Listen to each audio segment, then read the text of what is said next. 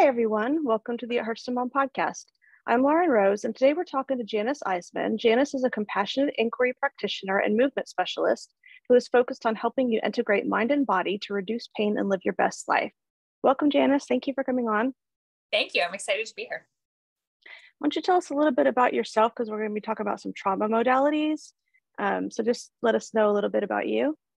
Yeah, so as you already mentioned, I am a movement specialist, and I'm also trained in 3 different trauma modalities. Those link together because a lot of people who have pain in their body also have trauma backgrounds. So I noticed years ago, I have a one-to-one client practice. So what that really means is I'm working privately with people. As we start to release and do therapeutics on the areas of pain that people have in their body. So that could be the knee, the back, the shoulder, the neck, the jaw, you name it. I've seen it all. I noticed that people would start to open up and share different traumatic pieces of their background. So that could be a car accident, it could be a sports injury, but it also could be something from their childhood that commonly comes up. It could be a sexual assault history, etc. So I wasn't too sure at that time when I opened my practice what I should do about this, because it kind of took me aside. It took me aback that people were kind of sharing all of this.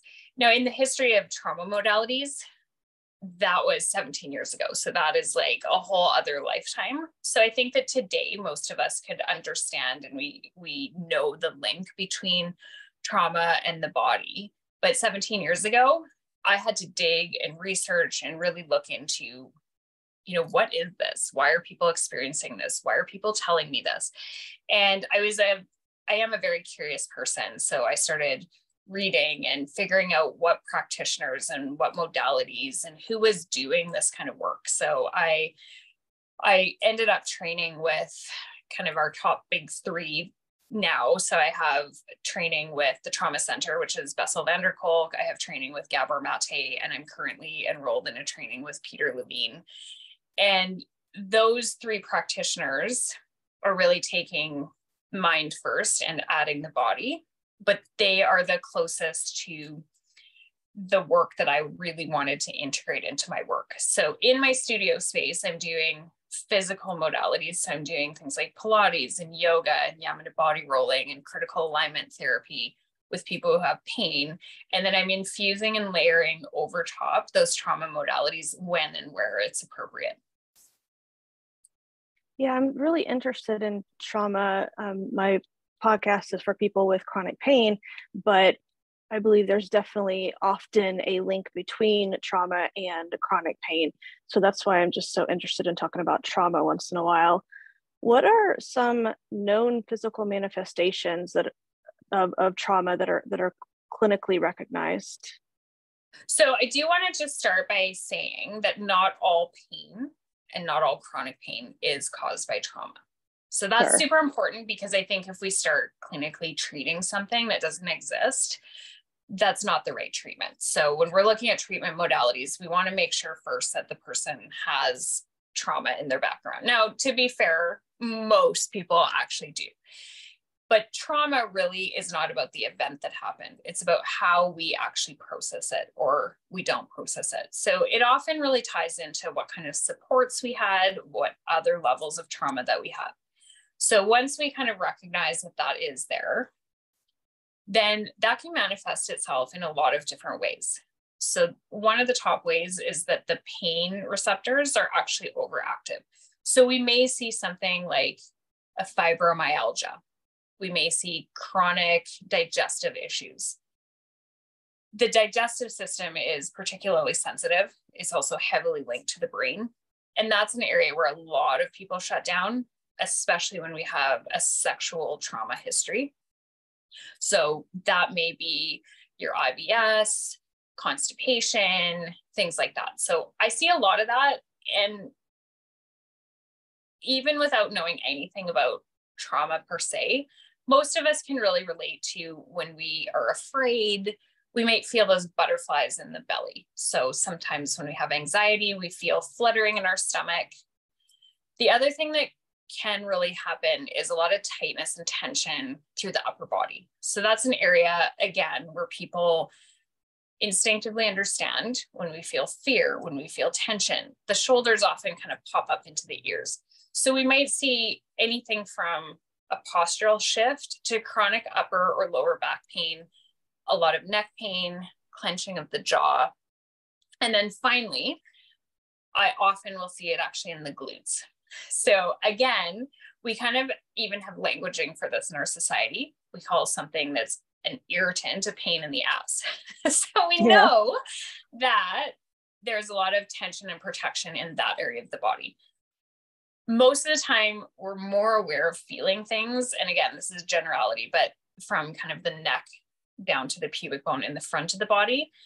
But when we see things like sciatica, again, your fibromyalgia, things like that, those could have a root in trauma.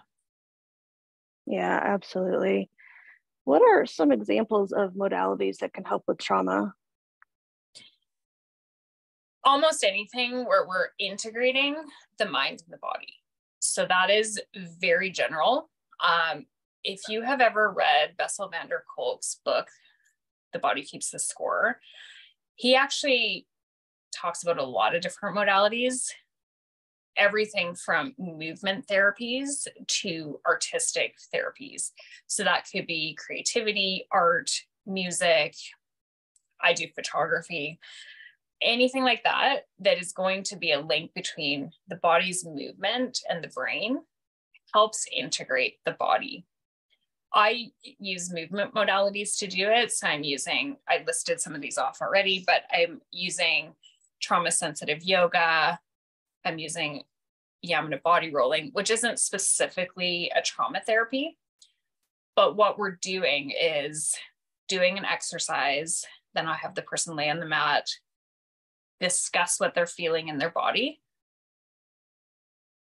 share what I'm observing is happening in their body. And that really brings the person into the present moment. So one of the keys to trauma processing and integrating is being in the present moment. So it's when our mind is not racing ahead to thinking about what we're doing this afternoon. It's also not somewhere back behind us. So the more we can get into the present of what is the experience right now, and that's part of where things like art therapy or music come into play, because you can't draw or take a picture of something and also be thinking about something that happened 20 years ago. So what that tends to do is move us along the chain of development, because what happens with trauma, especially when it is in those younger years, is some of the development of the nervous system and some of the integration of the mind and the body may not actually happen. And that's where we pick up some of those coping techniques, including postural and physical coping techniques. But coping techniques could be shopping too much, checking out by gossiping. It could be actual addictions, things like that. So moving ourselves into that present moment experience. Of course, there is a trauma sensitive mindfulness or meditation practice that people can do. So it really runs the gamut. And I mention that because I do one modality, but there's certainly others. So there's not kind of just one way to process trauma or to close that stress cycle in the body, which is actually really helpful, because it's really about finding that technique that speaks to you where you're like, I could be in my present moment body right now doing this technique. Yeah, and I remember from The Body Keeps the Score that what trauma does is dampen the connection between the amygdala, which is our fire alarm or smoke detector, and our prefrontal cortex, which is our thinking brain. And so that puts us in just a constant state of fight or flight. And so I guess these mindfulness techniques, the being in the here and now, kind of contradicts or you know what I mean? It does. It gives the body a different blueprint. So particularly if that trauma happened when we were children, often that's just our state of being. We don't know any other way. That's just how we are. And we think that's how everybody else experiences everything. So one small incident of somebody walking towards you at a store or somebody saying something to you can set off what is called a trigger, which is where you have that kind of that full body response. You have an automatic response to something, and it may have no correlation to what's happening in the here and now.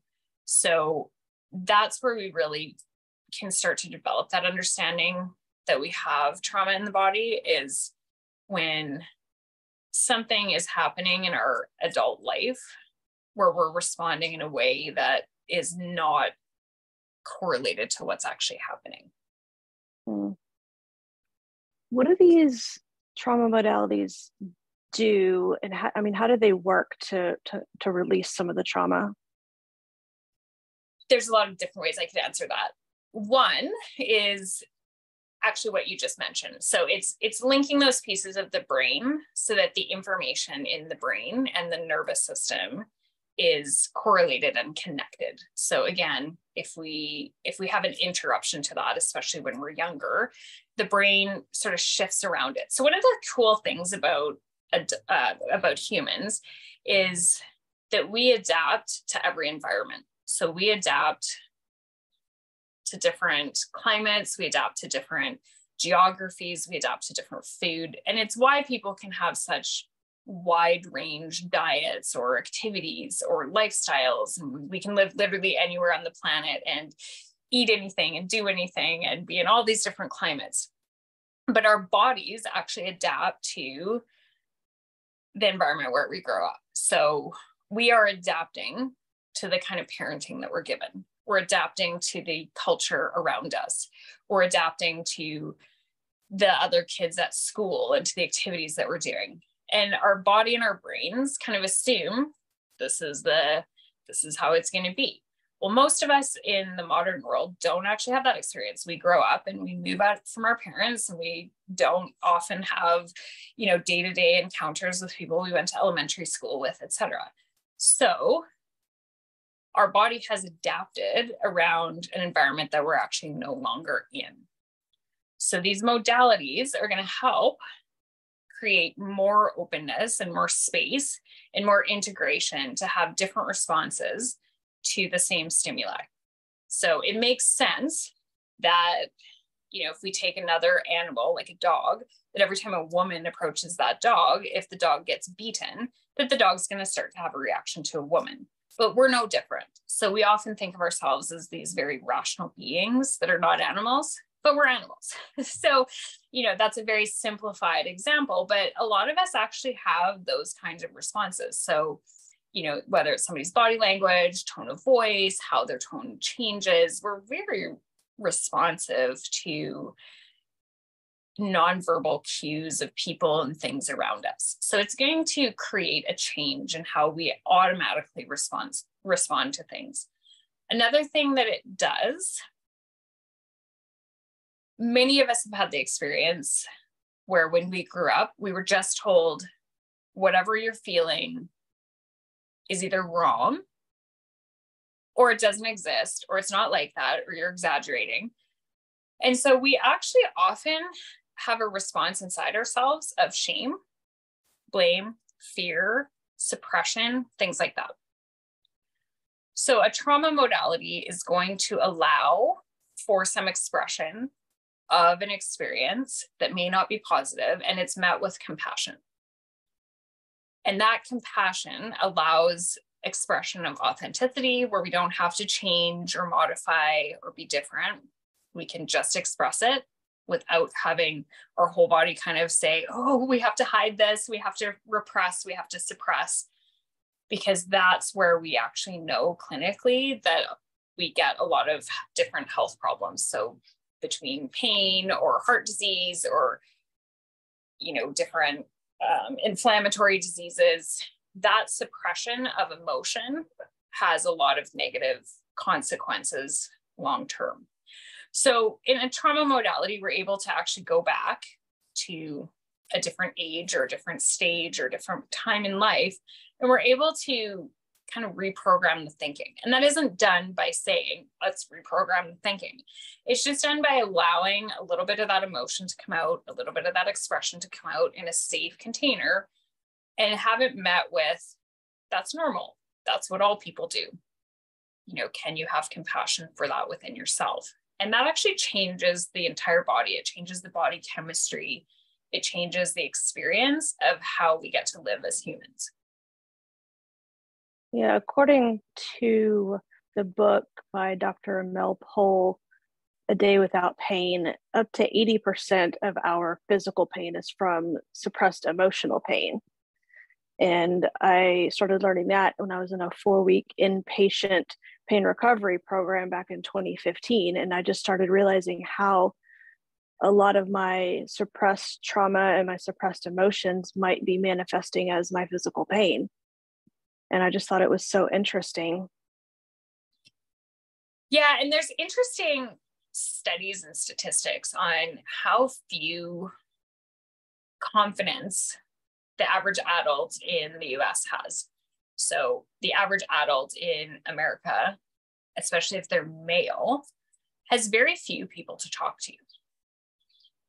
They don't have a huge network typically of people to actually be really authentic and share that emotional experience with. Our culture just doesn't really have as much of that as we could or perhaps should. So I think that most of us are walking around in some sort of state of suppression a lot of the time because it's embedded into our culture. If you think about going into an office, it's a very common question to say, hello, how are you? And the answer is actually kind of pre-written. Great, how are you doing? And then really a focus on the positive.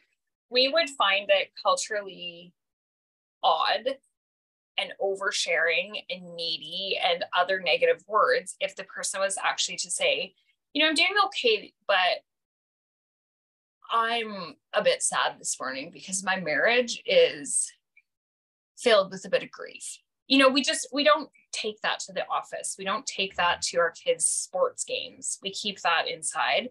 And then we share that with usually paid clinicians. So it's often just therapists who hear that.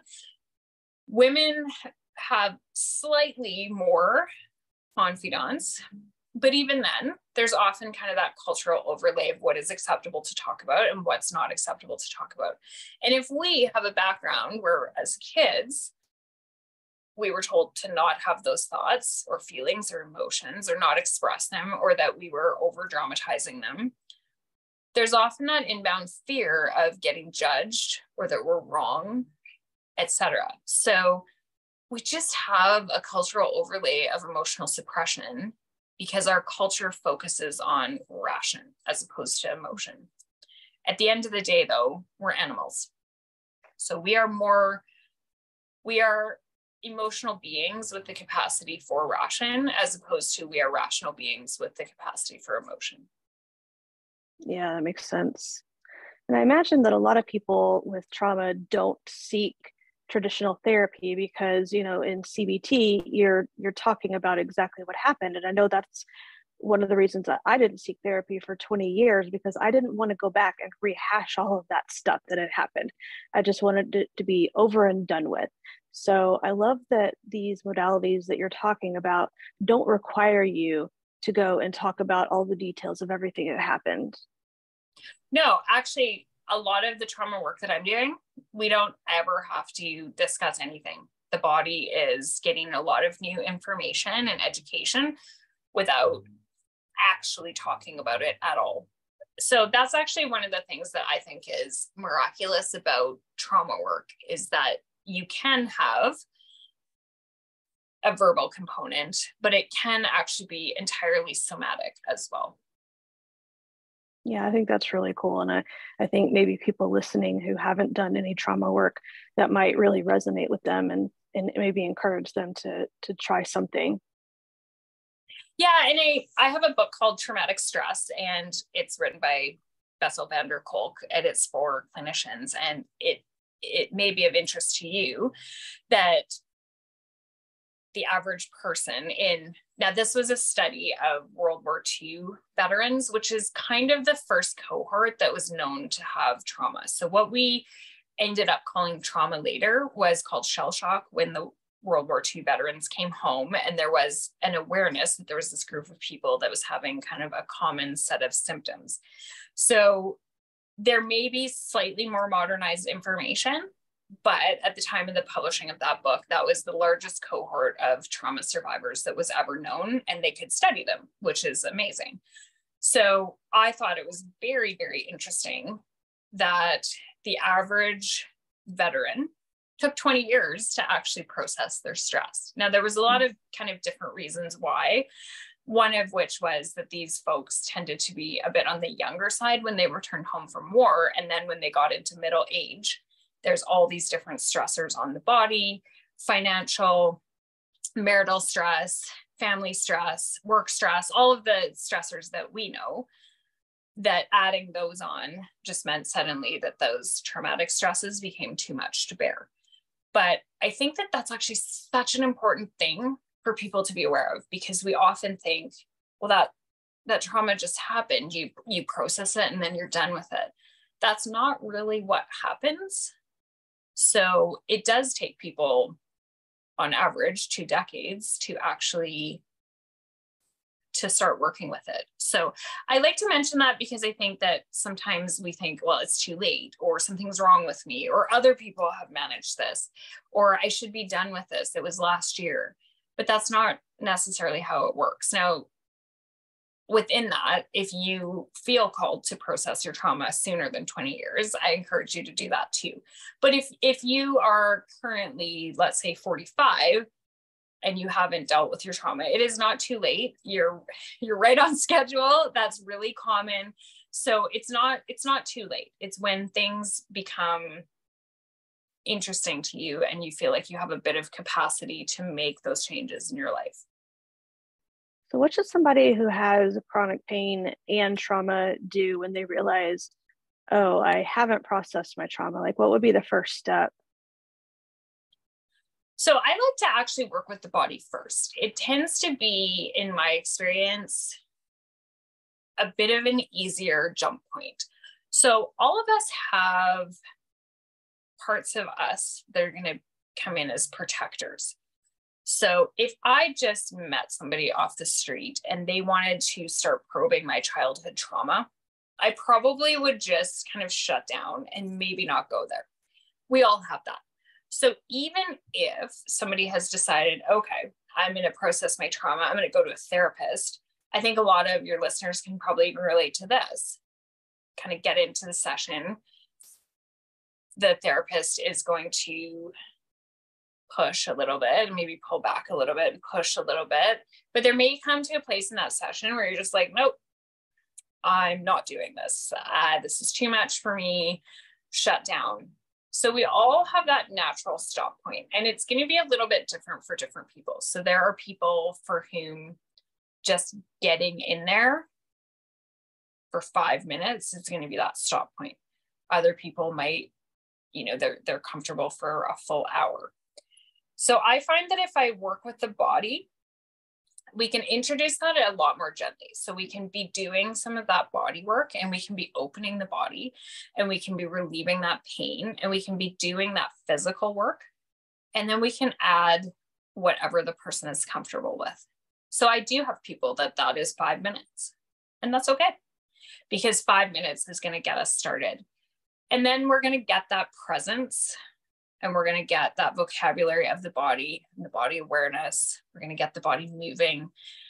There are actual nervous system fascia impacts on the body with the work that we're doing. That is me as a practitioner. And obviously every modality and every practitioner might give you a slightly different answer. But I think it's really kind of finding a practitioner or modality or something that you just feel a little bit curious about, like, oh, I wouldn't mind trying that and going there. And obviously I would recommend looking for somebody who is actually trauma certified in some way, because there are a lot of trauma sensitive programs right now that are not trauma certifications. So they kind of explain, because trauma became a little bit, for lack of a better word, a little bit trendy in the last few years. So a lot of practitioners want to learn about it.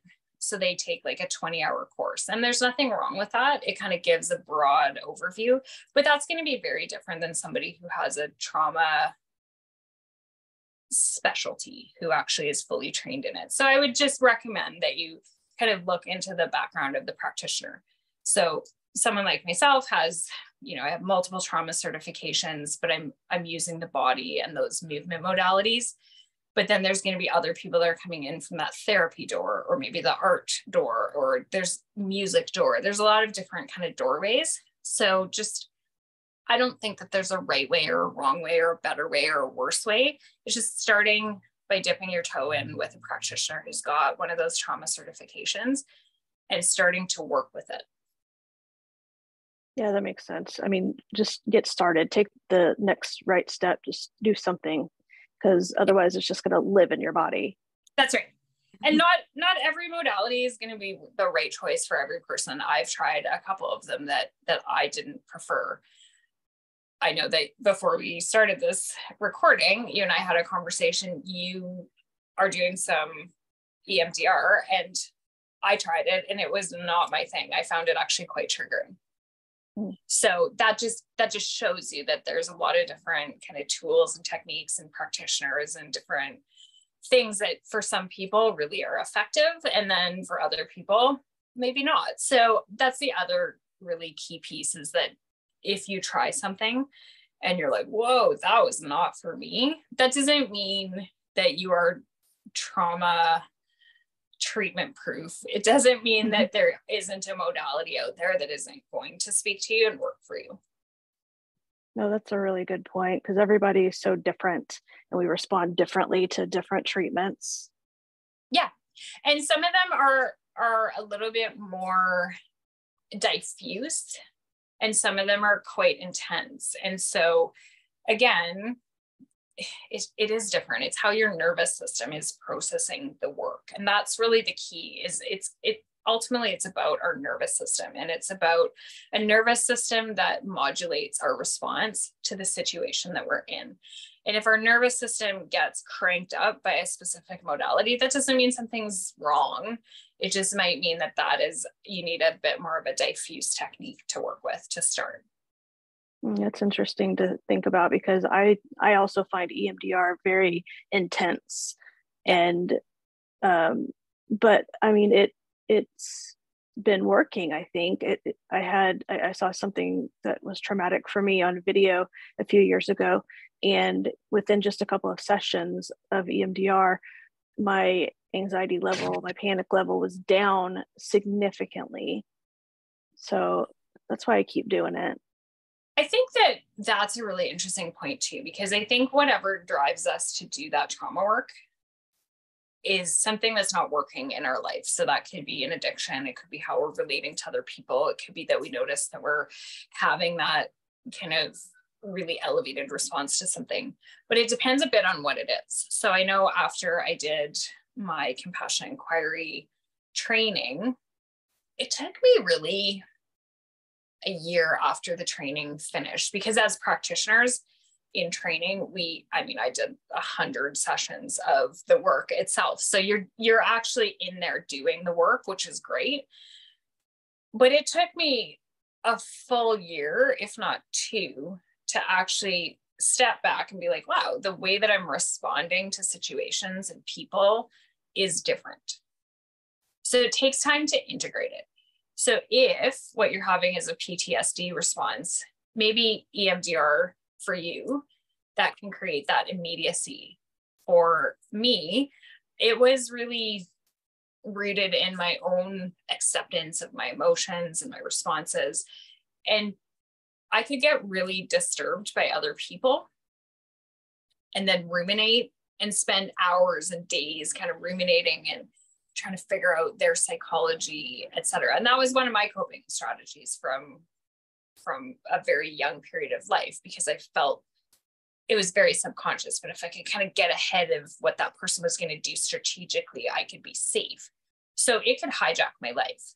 And that's a lot more of a subtle response than a PTSD response where you're like, and having that kind of really big response. So it took me quite some time to sort of move through cycles of happenings and events and circumstances to actually fully integrate that, and then realize, like, I'm having totally different reactions. I can look at things and experience things and not be in that spiral where I'm, ruminating and overthinking and having that coping strategy arise again and again.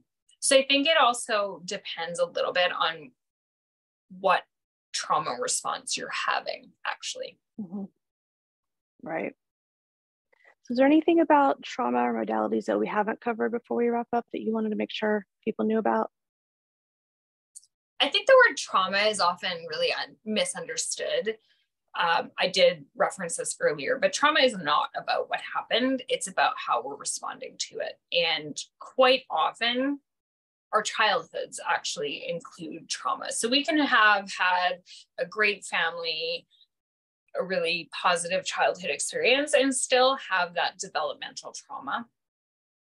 So I think for some people, there's a whole set of people who really relate to the word trauma.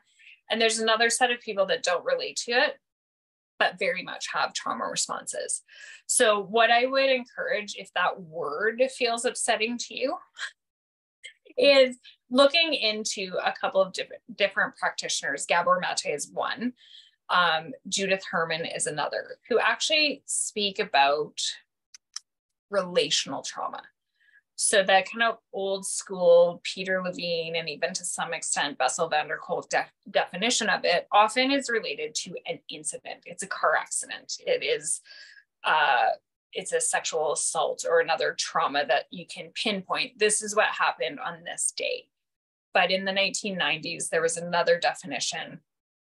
And of course, it was a woman who brought this forward, Judith Herman, that said, hey, like, our relationships can cause trauma, and it's relationally that we get out of it. And so that matters a lot, because first of all, it takes it away from the idea that it was a thing that happened, and it can be a whole period of your life. And second, it is the relationship. So I think that is worth saying over and over again, because many people in our kind of self-help culture believe that we can fix everything ourselves. If we just get the knowledge and we just get the tools, we can go execute the thing. But if you have relational trauma, you need relationship to fix it. We're not going to do that sitting alone, sitting on a couch. We actually need another person, whether they're trauma trained or not. It could actually be your primary relationship. It could be your relationship with your parents or your children, your friends, but you need those relationships in order to kind of heal that trauma. So that may mean finding a practitioner. It also might mean finding different people in your life, but we really, really, really need to heal that relational trauma relationally. We cannot do it alone. So I think that those two pieces are super important. One is it is events, but it's also how we developed. And two is that we need other people if it is relational. Yeah, I think my daughter had relational trauma. She had a little girl in preschool that for a couple of years was a terrible bully to her. I mean, she was just awful to her. And I know it's been traumatic for her because, like, when she was in play therapy, she would always reenact that happens. And even when we play at home, there's always a mean girl that's being mean to her. And so she's processing it through this play. So I think that's a really good point. It's not necessarily just an event. Yeah, and I love that you actually took your daughter to play therapy. That's really great. I mean, it goes without saying, but the recognition that trauma is going to impact our life is pretty new, all things considered. So I think historically there's always been trauma, but it's really a more modern concept, like within the last 20 years, that, this is really, it impacts people's relationships and their finances and their coping strategies and how they interact in the world. And so I love that you were able to recognize that, and she was able to do play therapy, because I think those interventions are super key. And you can see, because you mentioned that she did the play therapy and it's still coming out. So it takes a while for the body to fully process that. It's not kind of a, let's go for this one session and away we go. So I like that you've actually taken that intervention and that we know so much more about it, so that we don't have another generation of kids kind of growing up with the suppress, repress, it'll all work out, just be strong. Yeah, and I also try to emphasize in her to let her emotions out no matter what they are, because, I told her, if you keep them in, it's just going to make you sick. Like I said, it made mommy sick and gave me, severe headaches for 20 years when I kept all my emotions in. So let's not do that. And she's pretty good about letting her emotions out. She's an emotional child. So yeah. And actually humans are emotional. And I think that's where we really, again, I know I said that earlier, but we need to really reinforce that and really believe that it is not anti-human. That is the very human condition, is we know things and we do things. Everything we do is guided by emotions. And that really relates back to those body sensations. If we're living in pain, we can't even access those body sensations. So where can we get more information about you and about what you do? I have a website and social media pages, all under the handle My Body Couture. So that is 3 separate words put together: my, M-Y, body, B-O-D-Y, couture, C-O-U-T-U-R-E. And what that really means is that it's customized work for your body. You can send me an email, you can follow my social media pages, and you can reach out to me on any of those social media pages with questions, comments, etc. Awesome. Well, thank you for coming on. Thank you. I think it's been an important topic and a really interesting one for me. I love talking about trauma and modalities. I think that we're only hitting the tip of the iceberg culturally with it. And I think that there's just so much more to be learned about how the body processes trauma, how the body holds trauma, and the impact on the nervous system. So I thank you so much for starting to tackle this super important topic. Yeah, it's a big one. And make sure to subscribe to this podcast so you don't miss any health, parenting, or life advice. For my freebie 30 ways to relieve pain without taking a pill, go to ithurtstomom.com/tips. If you have comments, suggestions, or want to be on this podcast, email me at ithurtstomom@gmail.com. I wish everybody a blessed and pain-free day. Bye.